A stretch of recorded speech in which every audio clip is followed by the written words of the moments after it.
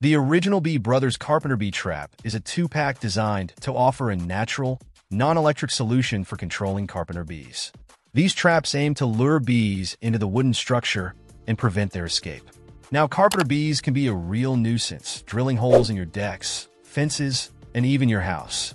So, a product like this has the potential to be incredibly helpful.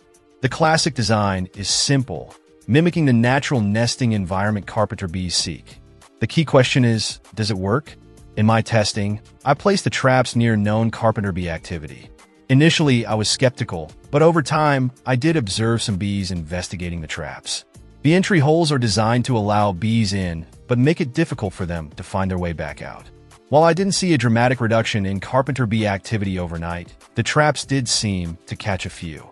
It's important to remember that carpenter bee control is often an ongoing process, and no single solution is a magic bullet. The construction of the traps seems reasonably sturdy. They're made of wood, which blends in well with outdoor environments.